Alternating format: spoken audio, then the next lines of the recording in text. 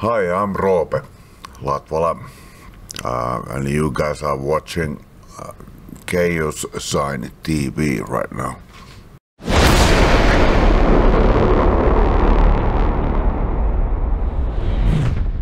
Okay, so hello everyone. Chaoszine is today here at On the Rocks bar in Helsinki, Finland, and we had the pleasure to talk to Roope Latvala. So first of all, hello Roope, how's it going for you at the moment? Thank you very much for inviting me, and going pretty well. Been a hot summer, Sunday morning, you know. Yeah, those mornings are always it's quite early, so I'm almost tired myself. So yeah, it's a little after afternoon. So. yeah. Well. So obviously this last year has been quite interesting because of the coronavirus. So how has it been to you personally? Well, nothing new. Okay. Not much. You know, I'll be pretty much like a homie, like doing stuff at home and fixing cars and garden and house and stuff like that, and going to the local bar with local duders and duderesses. Yeah. And stuff like that, you know, just basics. Well, of course, there was this Alus passing and all the guys, you know, there's been Reaper has talked a little bit around obviously stuff happening. It's been quite sad overall this year because we lost quite a lot of musicians, like Joey Jordison passed away, Dusty Hill passed away, and obviously Aleksi Laiho passed away in January, which was like a close band member well, that's to you. The last nail, you know. Yeah, for sure. Yeah. So obviously I want to ask you a bit about that time, because how did you first heard about his passing? Was it some friend who sent you a text, or? No, one friend just called me. I was just, you know, fixing our front yard over there, and then phone rang and I answered, and then a friend of mine said, "Now the midget has died." Like, who? What the fuck? Yeah. What the what? Okay, closed the phone and then kept on sweeping there, and then something, I was just completely numb, you know. I don't know. Hit me like 9 volts at first. Yeah, but I guess it hurt like 9 volts pretty much all in the Finnish metal scene, because he was quite well known here. Yeah, I had a lot of friends. I really didn't first realize that really happened. So blue blows, you know, that age. Yeah. Come on, man. So you left the band in 2015. Left. Well, got kicked out. That's yeah. You betrayed and fucking planned out, fucking kicked out. Yeah, but what happened like after that? Were you in contact with any of the guys? No, never spoke a goddamn word with any of them. Yeah, and if I tried to, you know, they totally shut me down, and that you can talk to our lawyer. Okay. So that's about that. So those guys were, to me, they were already dead. Yeah. So was it sort of like sad thing what happened, that you weren't sort of able to fix your relationship before he passed away, or? No, well, yeah, I think there was some stuff to settle, you know. I still remember, and I still have dreams about those times when he used to be the one best buddy of mine. Yeah, of course. And obviously you were in the band for 12 years, so... 20 years. Considering Synergy too. Yeah, with him, in different bands. Then I was like a roadie for them for a while, and then when Alexander left, and I went for, you know, let's see, replacement guy. Yeah. So that was the first American tour that we did, just during the Death Crew Hate Row tour, and Yeah, that was also Hypocrisy was there, Peter Tetgren, those guys. I guess that was a party tour with Peter on. Yeah, and the drummer Söfke and all those guys. And of course, well, it was Dimmu Borgir was the headliner. Okay. It was during the Death Cult Armageddon. Okay, that's a classic album. Kiss-ass album. Yeah, kick-ass. Cool. Yeah, very good stuff. So, I want to ask you a bit what happened to you after 2015. And how did you find out that you are not in the band anymore? And in what phase that happened? Were you completely written the album and then they said that now you don't need me anymore, or how did that go? No, well, I was already like pretty much ready to go and start recording. Yeah. So I knew every fucking thing in that thing.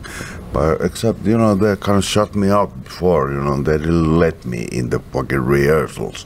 So what Alex was talking there, I was never there. That's bullshit. Okay. They didn't let me. Okay. Because I had a couple of days that I didn't. Maybe I was sick or hangover or whatever, but fuck it, man. I still trained every day. But now, since the passing of Alexi, do you feel that one of the reasons why they sort of shut you out from the band was that around that time you were drinking and it was sort of hard for them to keep Alexi on track? Well, no, all drinkers, when they play sober, then they start like this fucking hypocrisy, like moral Jesus stuff. Yeah, that's quite normal in the music scene. In that thing. And then when those Americans came to show around and started taking over, Alex started, to... With Americans, you mean the management side? Yeah, fucking dudes that didn't know anything about shit, Then, we had like German management, which has been since the start. Okay. So we had a very good relationship, and our crew and everything, we were working like a clockwork, like really, really sharp. And let's see. Yeah, first he fired a couple of crew guys, his closest friends again, and then our long-term relationship with Continental Concerts, that's a German firm, and they would give us an advantage so we could even start the touring stuff, and they were really cool, and so he had to fire them because he started fancying those Americans. Okay. Yeah, okay. Everything that's American, that's cool. Everything else is bullshit. But I can sort of relate to that because there was a phase when the band turned a bit more American in a way, musically. Yeah, I don't know. Yeah. What's American and what's not. Fuck me. Those guys are from Espoo. We just play metal music and we're from Espoo. That's right.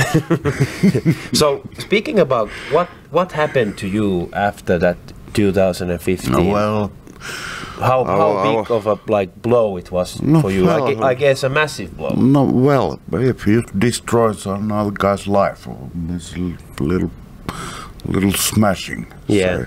Yeah. So fuck it, man.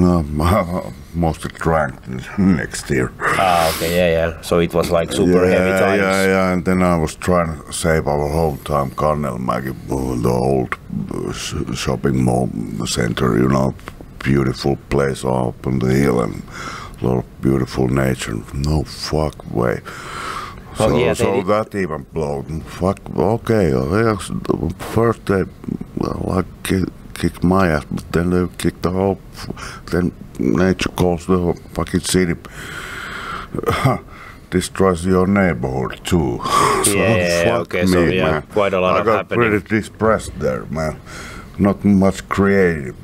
Like, what the hell? I was so fucking depressed and mad and angry and what. Like, what the fuck? I didn't feel like playing or doing nothing.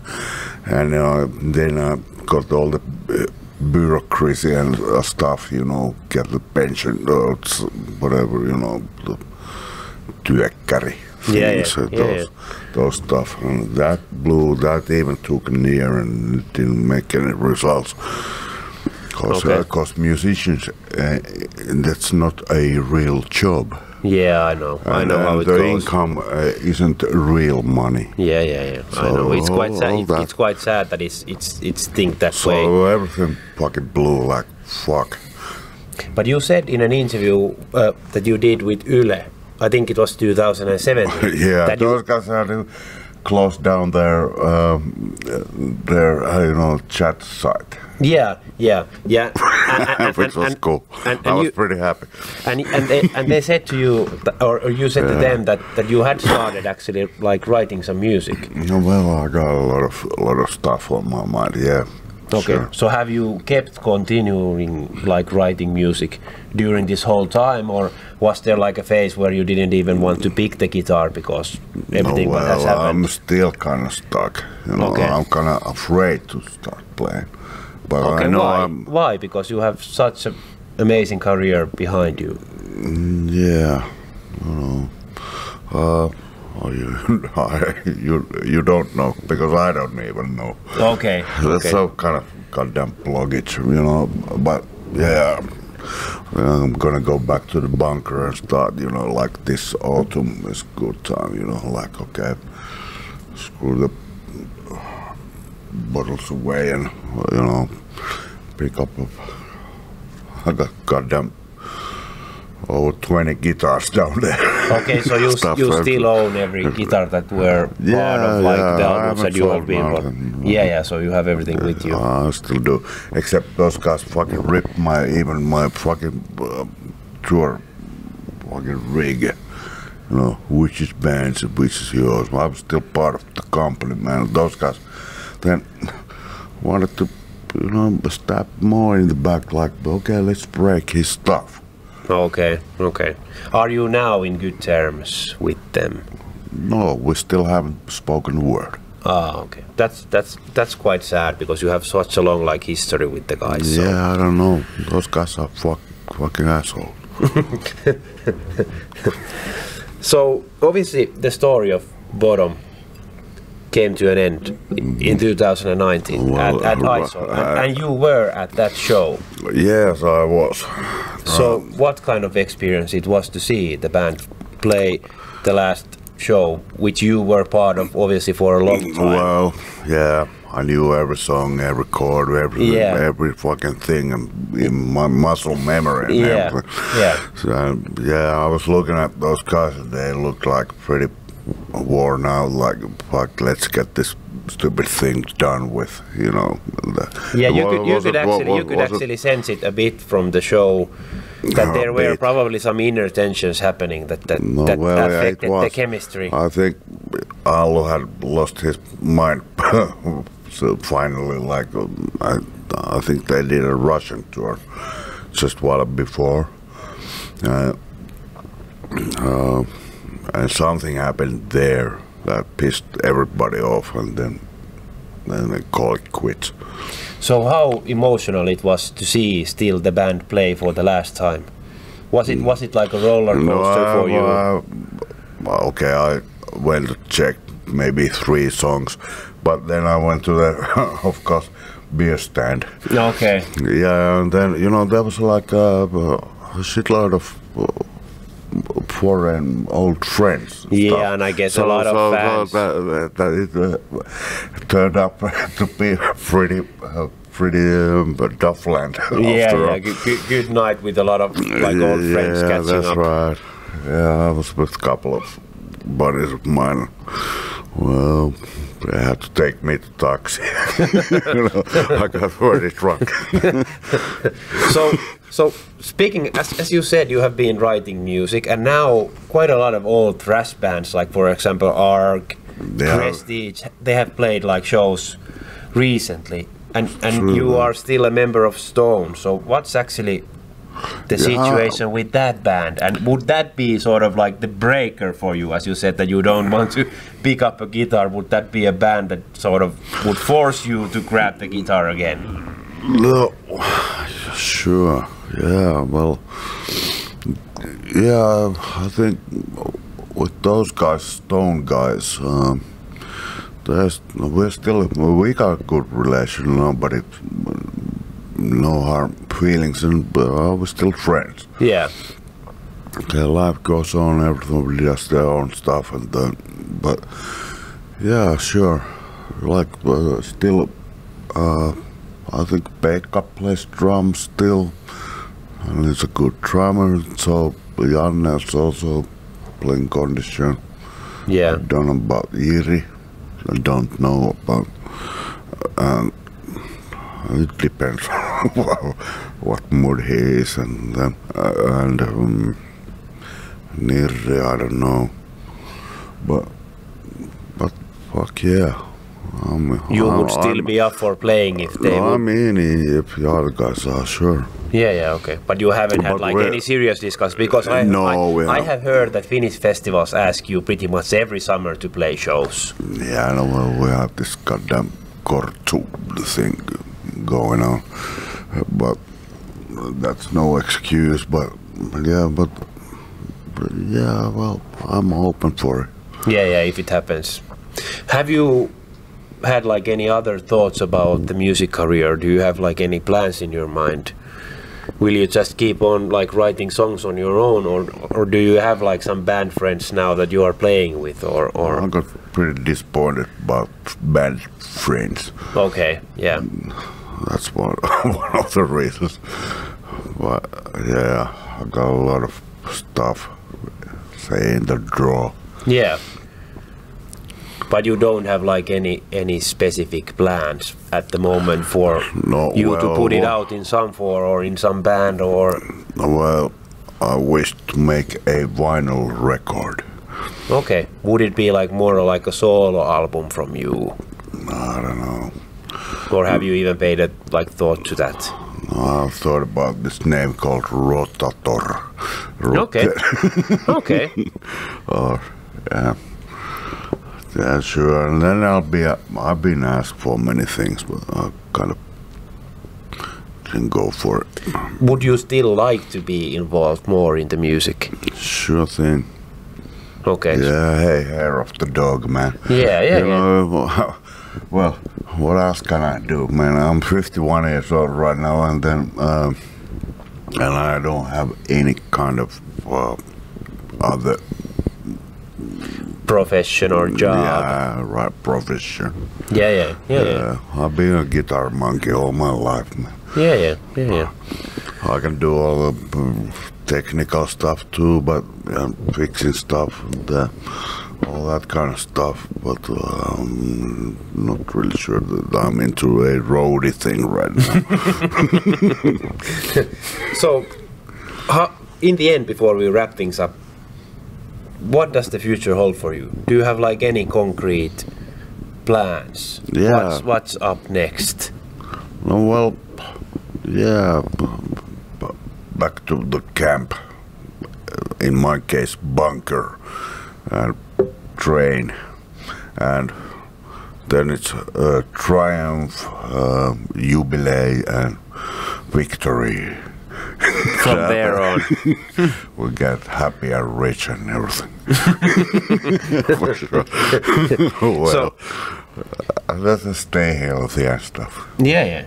So hey, Roope, thanks a lot. It's been a pleasure. For me and for a lot of fans watching this afterwards, because when we did the interview with Alexander, there were at least 150 comments from your fans who wanted to know what you are doing. So it's a huge honor for us that you were glad enough to do this. So thanks a lot. I'm very pleased that I came, and for all you guys, I miss you very much. I really enjoy traveling and seeing different places and meeting people, and a lot of friends that I miss all around the world.